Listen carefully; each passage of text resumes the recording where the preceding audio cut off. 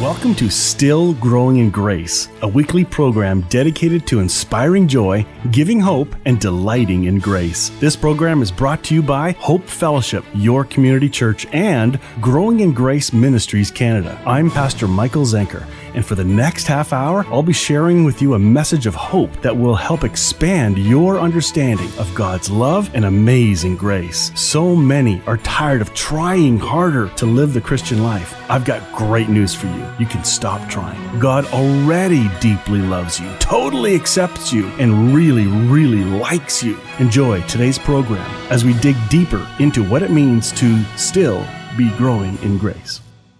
Welcome back to another episode of Still Growing in Grace. I hope this series has been quite enlightening for you. It is one of the most important series I've ever taught. I think the topic hits every single heart of every human. We all have to deal with the topic of forgiveness, pain, how to walk through it, relational pain. We began this series talking about vertical forgiveness, that we have already been forgiven by our Heavenly Father, but what does it now look like relationally? Because it's relationally we have the trouble living with one another and forgiving one another, especially when things have been hurt. We've covered 18 things of what forgiveness is not. I'll recap them in just a few minutes. We ended last week talking about the idea of forgiveness not being the same thing as restoration. I believe many individuals are hindered from forgiving somebody because somehow in their mind they believe or have been told or taught that in order to forgive, you must immediately restore people. They're automatically allowed to have access to your life again. And it's a brutal shaming game. It doesn't allow for any process of healing to happen. In fact, it encourages bad relationships and more violence and more abuse in people's lives. We ended up talking about confrontation and the importance of it and what to look for. That when we confront somebody, if we do, and when that time comes, we're looking for a confession and conduct change. And until that conduct change and both true confession and conduct change happens, they're not allowed back in your life. You can forgive them, but until they change things, don't let them back in your life. This is really important, especially for some relationships where somebody has been quite abusive. And unfortunately, until they do that, you're not a doormat. You're not a punching bag for anybody. You're a child of God.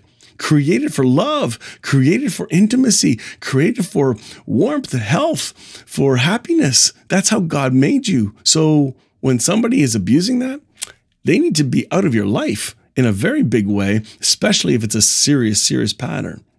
I know I'll be talking about this whole confrontation thing in a couple weeks, because I'm going to talk about in the process of how to forgive. Probably next week I'll hit it. You're going to hear easily the importance of confrontation and when. So when is a good time to confront? For some personalities, it's immediate. They think they can immediately confront. For those people, I'll say, whoa, put on the brakes there, Tiger. Hold back a minute. There may be time that you need to process your own pain before you confront. And for those who don't like confrontation at all and avoid it at all costs, I'll give you some tips on that. But that's going to be in another week or two. I think you'll enjoy that too. Really, really big.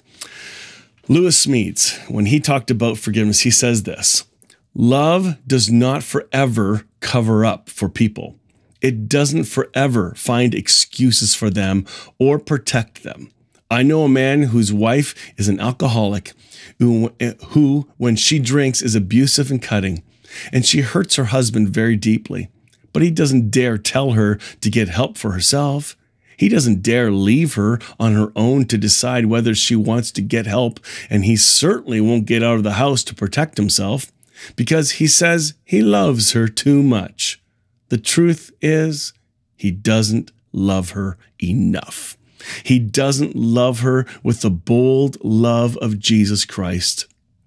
The love that would respect her and give her the simplest respect, that would let her take responsibility for herself and what she is doing.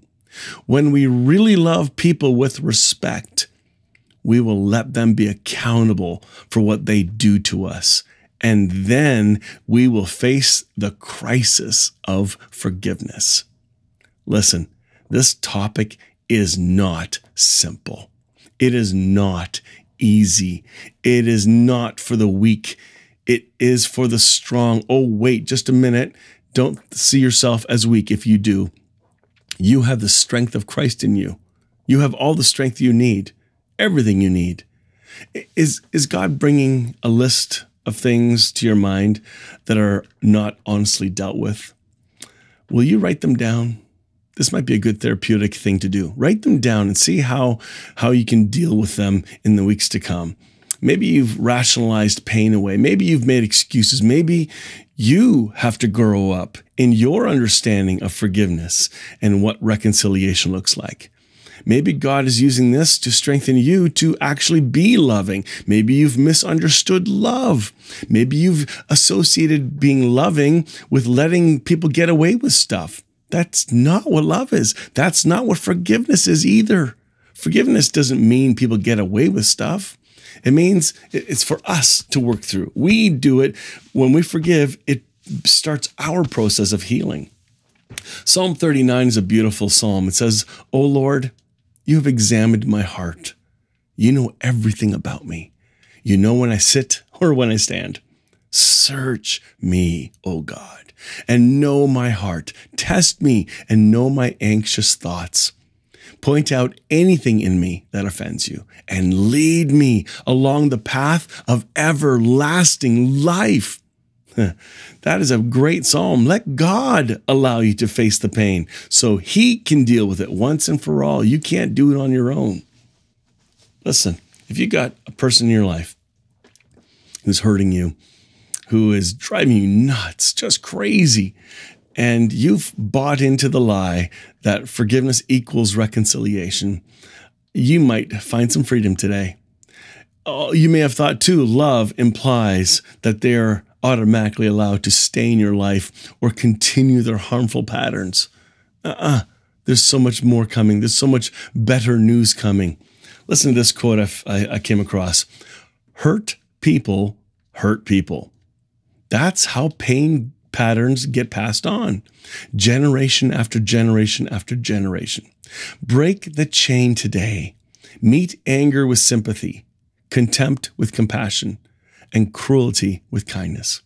Greet grimaces with smiles. Forgive and forget about finding fault. Love is the weapon of the future. All right, what have we covered so far? 18 things of what forgiveness is not, and then we're going to move on to what forgiveness is. You'll like that. Unlearning the myths. Number one, forgiveness is not minimizing the hurt. Forgiveness is not the absence of pain or hurts, or the feelings of betrayal may never go away. Forgiveness is not easy. Forgiveness is not time, as in time heals all wounds. Forgiveness is not forgetting. Forgiveness is not a feeling. Forgiveness is not being naive or ignoring it. Forgiveness is not justifying, excusing, or explaining away the offense. Forgiveness is not waiting for the other person to repent. Forgiveness is not a quick fix. Forgiveness is not telling the offender you forgive them. Forgiveness is not asking God to forgive the offender. Forgiveness is not telling someone you have been hurt. Forgiveness is not turning the other cheek or a blind eye. Forgiveness is not just a one-time event. Forgiveness is not letting the person off the hook. Forgiveness is not pardoning what they did. And forgiveness is not restoration. I hope that has been a helpful unpacking of what forgiveness is not. So let's get into some good news. What is forgiveness then? This is a very huge topic. So far in this course, in this series, we've talked about expanding our understanding of what we think forgiveness is. We talked about the source of who our forgiveness comes from. We make a case for forgiveness that we have been forgiven. We find out why we need to forgive, and we just finished what forgiveness is not. So now we're going to take a look at what forgiveness is, and what's coming up is reasons we don't forgive, how to forgive. And so those are the key things we're going to wrap up in this series, which will happen in a couple of weeks. But that's the path we're going on. Corrie ten Boom. Since the end of the war, I have had a home for victims of Nazi brutality. Those who were able to forgive their former enemies were able to return to the outside world and rebuild their lives no matter what the physical scars. But those who nursed their bitterness remained invalid. Wow. Forgiving will put you on the path to freedom. If you don't forgive, it will cripple you. When you don't forgive, you begin to destroy everything that you hold dear. Your spouse, your children, your work, the things you love. If you cling to unforgiveness, as in refuse, then you cannot love your spouse, children, family, as Christ designed you to. In Matthew 18:21, then Peter came to him and asked, Lord, how often should I forgive someone who sins against me? 7 times? Now, Peter's trying to be generous here. He thought he might only have to forgive 1 or 2 times.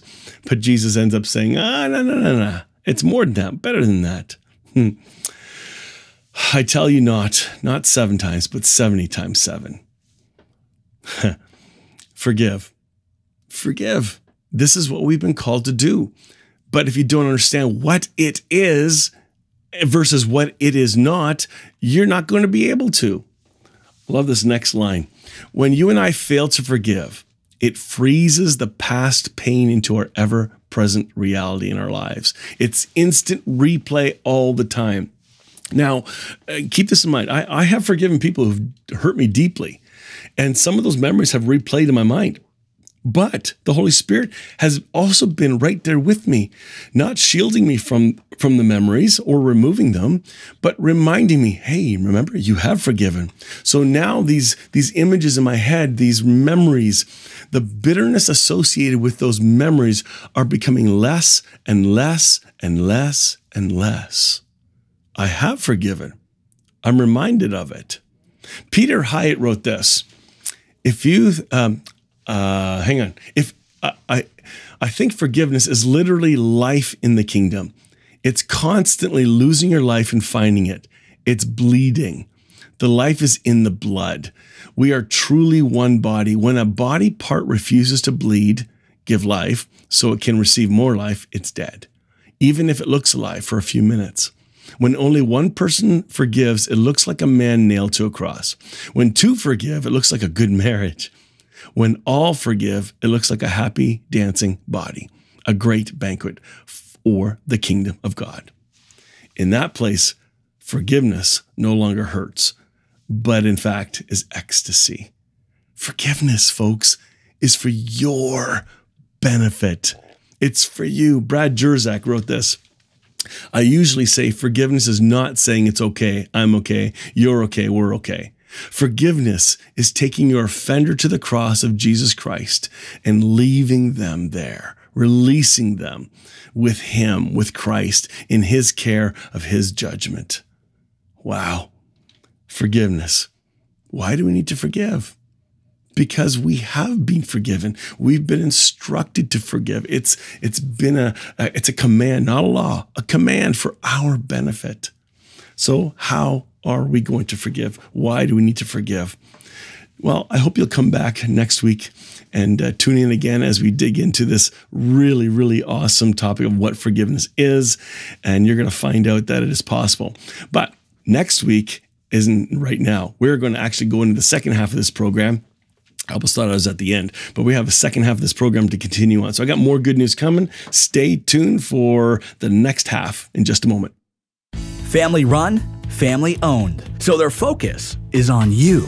Conestoga Lodge Retirement Residence is a full-service retirement home in Kitchener, and you'll be impressed to know that they are not a big corporate chain. They're quality-driven with a focus on each and every individual. Conestoga Lodge offers permanent and short-term stays. To book a free, no-obligation tour, you can call 519-576-2140 or visit online at conestogalodge.com. Are you looking for an encouraging church where you'll discover hope in God who truly loves and accepts you? Hope Fellowship in North Waterloo meets every Sunday at 10:30, and the great coffee is only the first thing you'll appreciate. If you're looking for a safe place, a relaxed community of people who want to grow in the freedom of God's grace, welcome to Hope Fellowship, second floor of the St. Jacobs Outlet Mall. Learn more at hopefellowshipycc.com, and they do have that great coffee. Welcome back to the second half of Still Growing in Grace. I almost ended the first half thinking we were done for the day, but we're not. I got more good news. So let's go on and continuing on what forgiveness is. Paul Young, author of The Shack, wrote this about forgiveness. Listen carefully. This is a great quote. Forgiveness is not about forgetting. It is about letting go of the other person's throat. Forgiveness does not create a relationship. Unless people speak the truth about what they have done and change their mind and behavior, a relationship of trust is not possible. When you forgive someone, you certainly release them from judgment. But without true change, no real relationship can be established. Forgiveness in no way requires that you trust the one you forgive. But should they finally confess and repent, you will discover a miracle in your own heart that allows you to reach out and begin to build between you a bridge of reconciliation. Forgiveness does not excuse anything. You may have to declare your forgiveness 100 times the first day and the second day, but the third day will be less. And each day after that, until one day you will realize that you have forgiven completely. And then one day you will pray for their wholeness. What a beautiful, beautiful quote.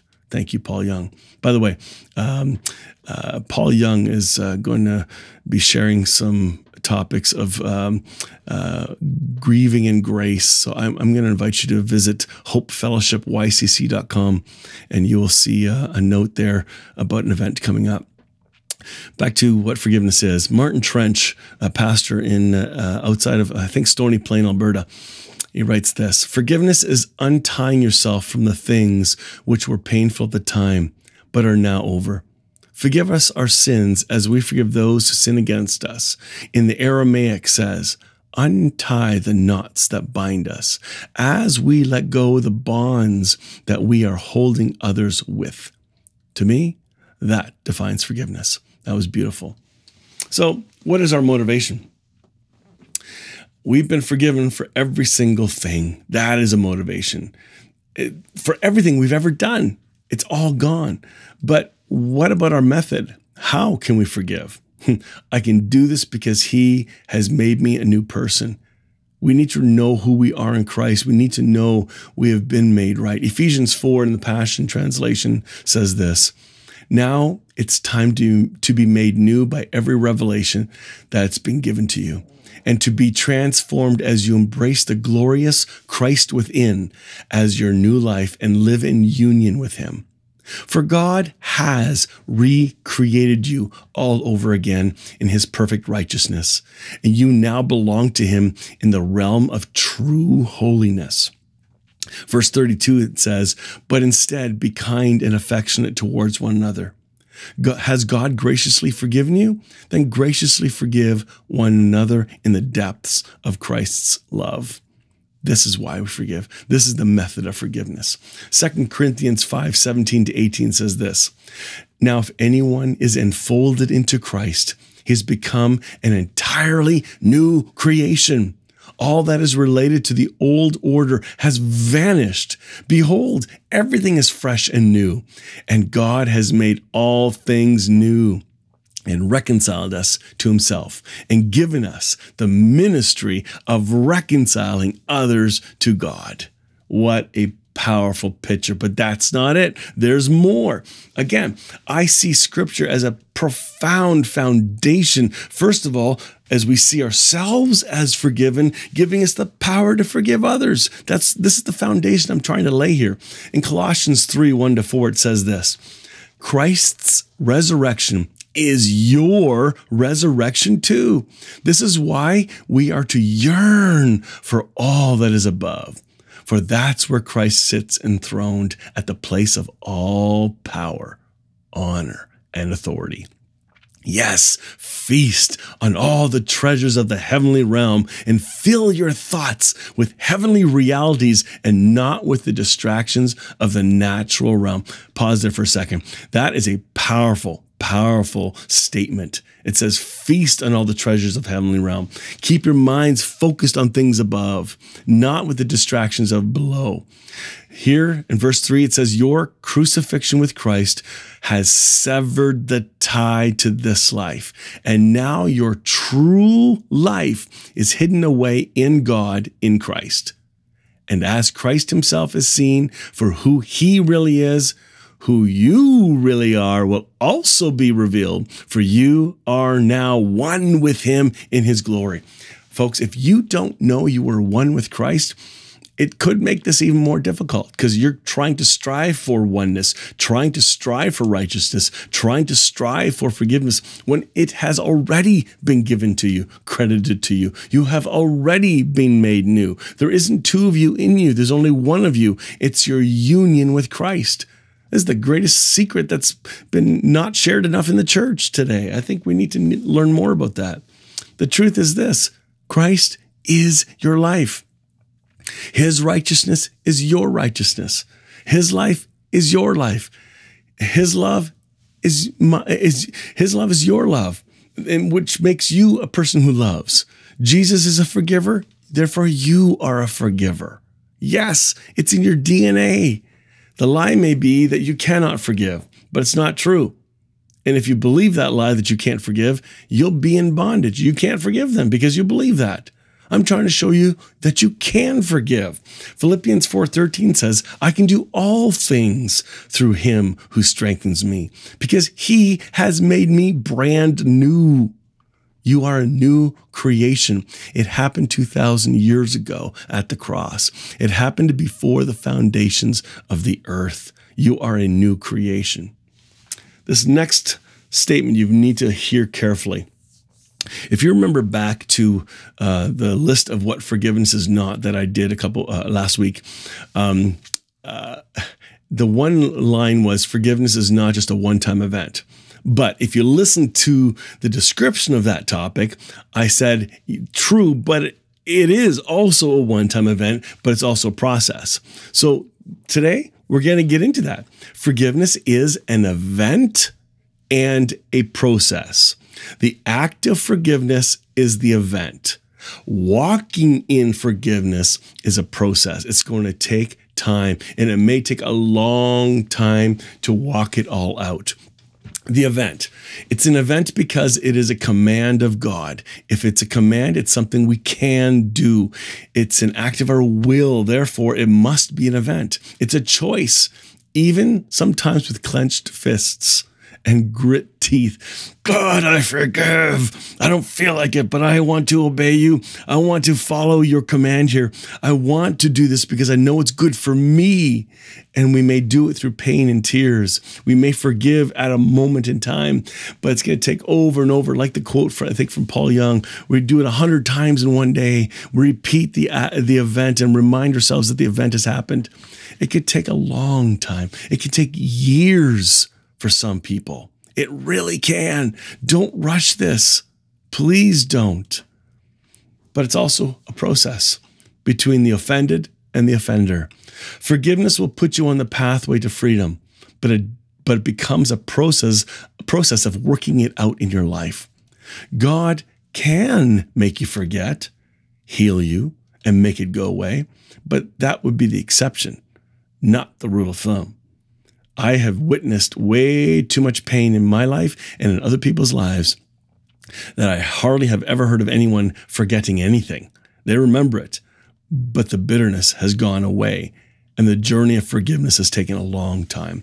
When you forgive someone, you are dancing to the rhythm of the divine heartbeat of God. God invented forgiveness as the only way to keep his romance alive with the human race. This is important.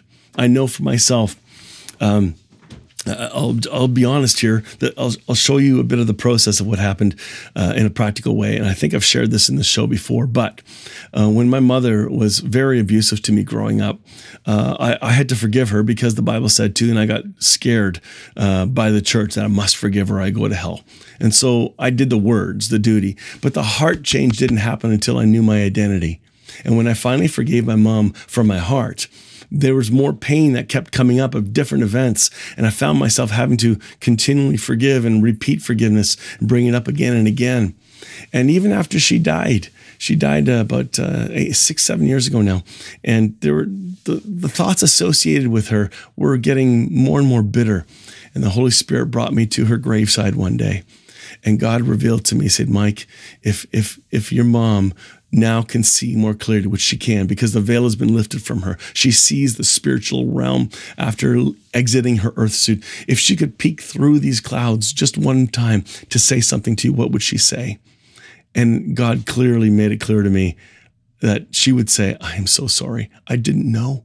I couldn't have known. I had my own pain, my own darkness I was dealing with. I couldn't see through it or past it, but now I see it and I'm so sorry. And I had this new joy come out of me and a new authentic freedom, a new release that I didn't know was possible or the one that I knew I needed to do. God did it. He's in charge of this process. Just surrender to him. He'll reveal to you who you need to forgive and when. Next week, we're going to talk about some of the reasons why we don't forgive, some of the hindrances. So I hope you'll come back and join us. It's been a pleasure. See you next time. Martin's Small Engines and Auto Clinic in Elmira is more than small engines. Like their name says, Martin's is also a full-service auto clinic focused on automotive repair and service, brakes, tires, local lockout service, and so much more. Whatever you need, Martin's can do it. For that small-town feel with large shop quality. Trust a team that really cares. Martin's Small Engines and Auto Clinic, Industrial Drive, Elmira, and martinselmira.com. Looking for adventure in the great outdoors? It's not far from your own backyard at Conestoga River Horseback Adventures. Fun for the whole family, or why not your next corporate party? Trail rides are offered all year round, and other options like pony rides and birthday parties for the young cowboys and cowgirls. Afterwards, you can relax and keep the party going in their large, comfortable lounge. Conestoga River Horseback Adventures, 519-888-6503 and horsebackadventures.ca. You've been listening to Still Growing in Grace. I'm Pastor Mike Zenker. Join me next Tuesday at 11:30 a.m. You can also watch these messages on YouTube or download our podcast at growingingrace.ca. Do you live locally? Visit hopefellowshipycc.com to find our service times and location. If this show has been an encouragement to you, consider making a donation today at growingingrace.ca and help us keep spreading this good news. Thank you again for tuning into Still Growing in Grace.